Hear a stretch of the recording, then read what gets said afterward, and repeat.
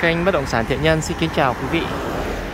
Tôi đang đứng ở đây là trên quốc lộ 55 thuộc là thị trấn Long Điền quý vị nhé.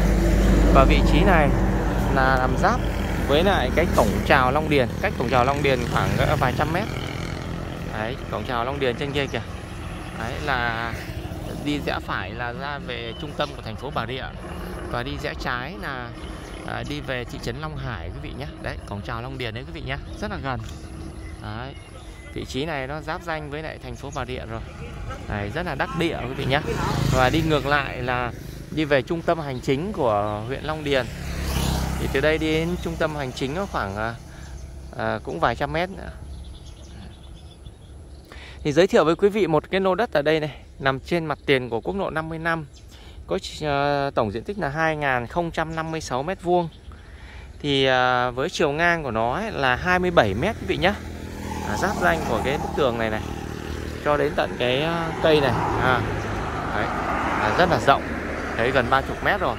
Nhưng mà cái này nó nở hậu tới 33 m quý vị nhé. Nở hậu 33 m và chiều sâu của nó là 75 m. Đó. Cái này thì nó đã có 300 m² đất ở rồi và quy hoạch là khu dân cư. Đấy, mình đằng sau kia mấy cái nhà vườn quý vị đấy, mái đấy, ngói đỏ tươi luôn. Đấy. Đấy, thì đây lô đất của mình đây. Chiều ngang là 27 m, sâu 75 m nhé. Chiều ngang 27 m, nở hậu 33 m, 300 m đất ở, 2056 m². Đấy, đường xá cây cối gọi là xanh tươi luôn. Đối diện đây là nhìn ra đồng lúa quý vị nhá, rất là đẹp. Cái đường quốc lộ 55 này nó sẽ mở rộng cũng tương đối lớn đấy quý vị nhá, và nó sẽ lấy vào cái phần đất của mình.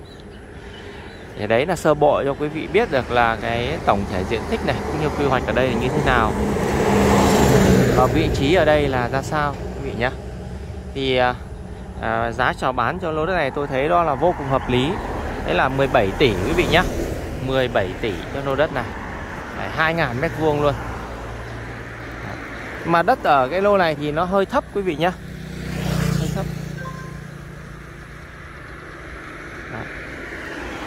Đấy, đất của mình đây, giáp cái nhà này luôn. Đó. Đây, quý vị quan tâm là thì hãy alo cho chúng tôi theo các số điện thoại bên dưới nhé. Xin kính chào quý vị và hẹn gặp lại quý vị trong các cái video sau.